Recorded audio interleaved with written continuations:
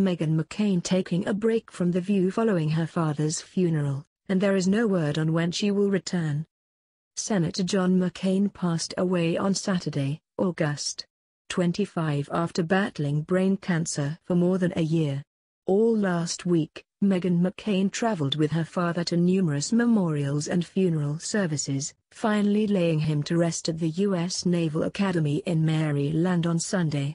After the ordeal, she was apparently not ready to get back to work on Tuesday.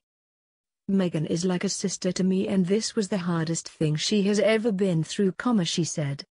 "Her dad was her best friend, her dad was everything. I was so proud of her. It was like her dad had passed the torch to her." She was now speaking for the family. With the addition of Huntsman, McCain is no longer the only conservative voice on the program, but the boundaries of political affiliations were down as the ladies discussed her tragic loss, as well as that of the country. "He was willing to give his life for this country," Huntsman said. "And that is a love for this country that very few people have."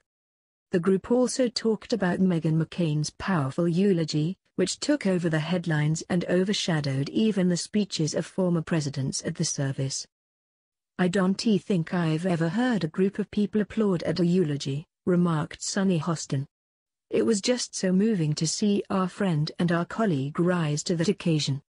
We all know she is devastated by the passing of her father. But my God, she showed everyone how tough she is." Whoopi Goldberg also weighed in. She missed the funeral because of a flight complication, which she regretted deeply.